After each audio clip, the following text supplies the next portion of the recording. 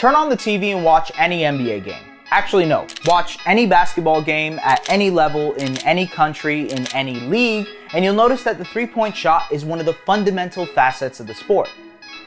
It wasn't always like that, though. When the NBA debuted its three-point line in 1979, it was seen as a gimmick, something implemented to get fans more excited about a game that was far less popular than it is today. And while it was slow to gain traction, the NBA's marketing tactic was ultimately transformative, profoundly reshaping the way basketball is played and paving the way for a modern game that revolves around the trey ball.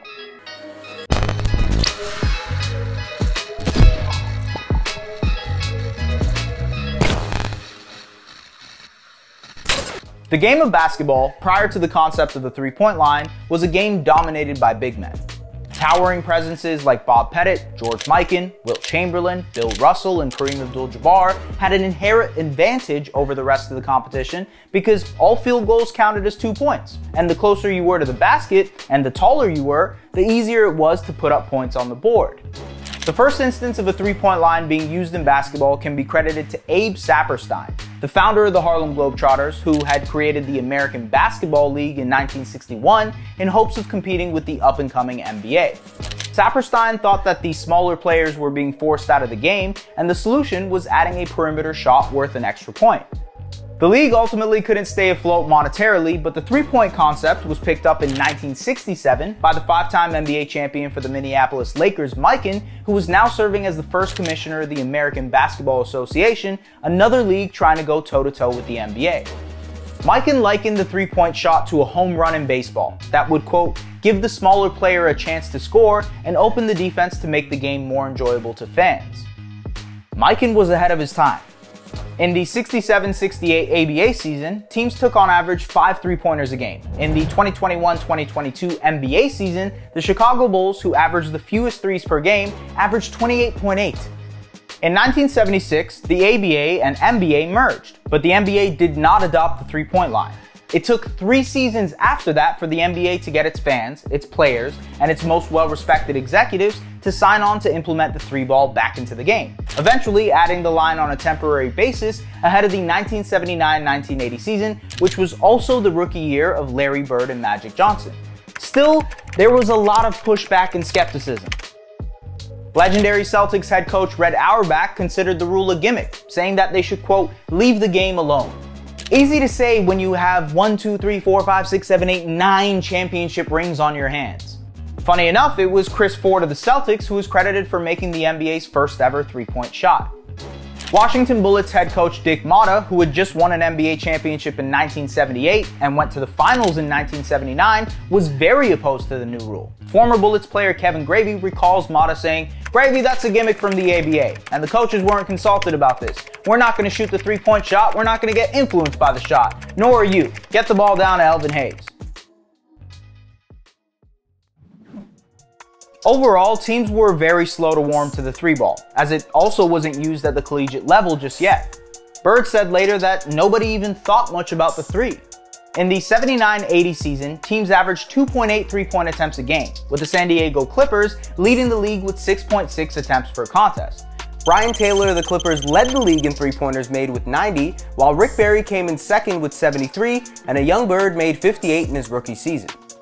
Actually, Bird's willingness to take the three-point shot, his ability to knock them down at a very early age, and his eventual rise into a 3-time MVP are all part of the reason why the shot became more popular. The NBA capitalized on that popularity by incorporating a three-point contest into its annual All-Star Weekend festivities in the 1985-1986 season, with Bird as its main headliner. And the Big Bird did not disappoint, winning the first 3 contests, including the final one, in dramatic fashion. 25 seconds remaining, has only 7, has to beat 15. That's 8, make it 9, and 10, 11 as we're counting, 13. A huge rack that time for Bird. We still got to drop one here quickly, 14. This is a tie for the money. Yo! Larry Bird at the buzzer with the two-point ball. 17-15, defends the long-distance shootout crowd at Chicago Stadium. By the time Bird collected his third consecutive three-point contest trophy in '88, the tray ball had become commonplace at all levels of the game in virtually every country. FIBA incorporated the line in 1984 for international play, the NCAA followed suit in 1987, and in '88, high school basketball also adopted its own three-point line.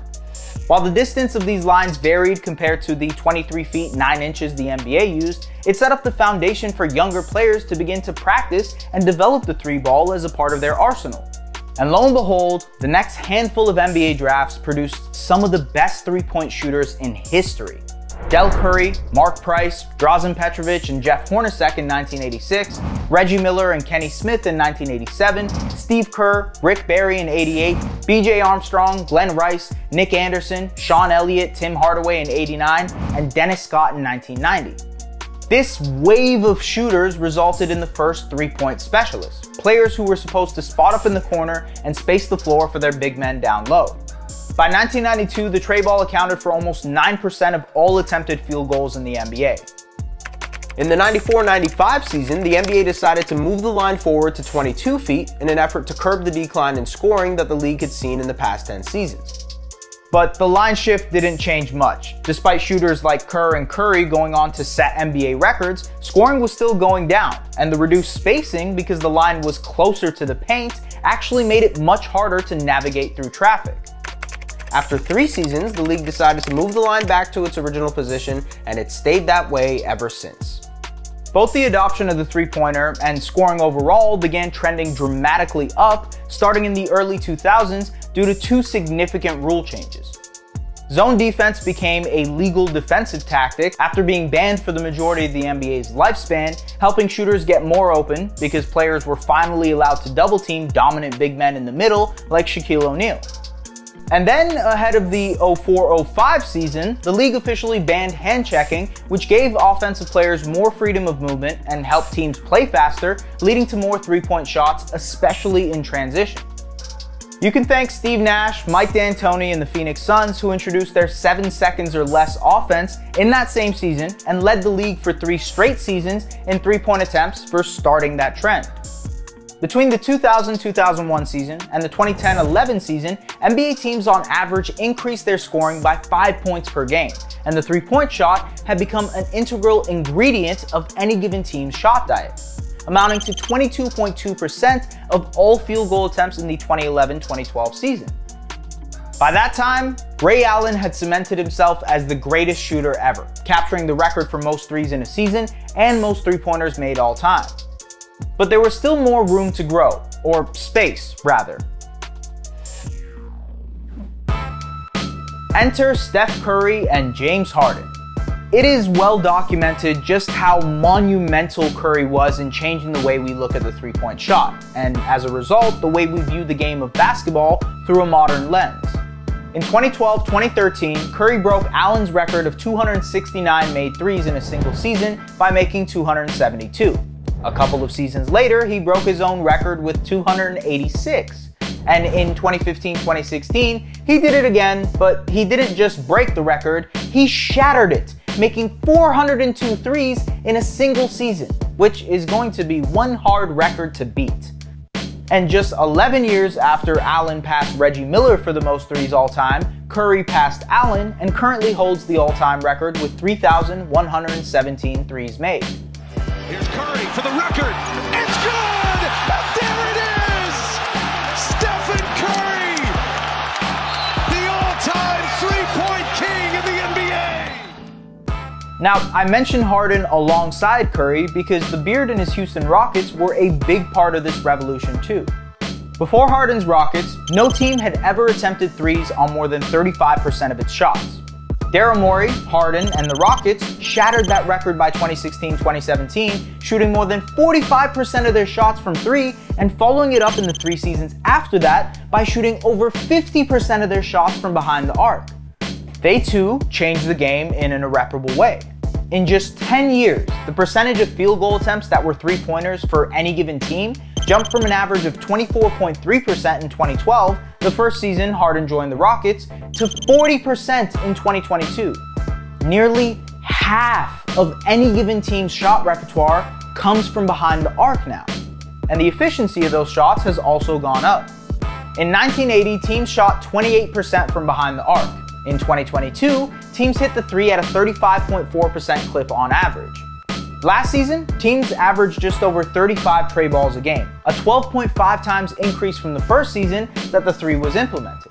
And while Mikan and Saperstein only intended to give the little guys on the court more of an advantage when they first thought of the three-point line in the 60s, it's revolutionized the play of the big man too. In fact, every single position is shooting the three ball more and more. And as big men began to develop the outside stroke as part of their game, the stretch big became a common archetype in the NBA. In the end, it all comes down to value.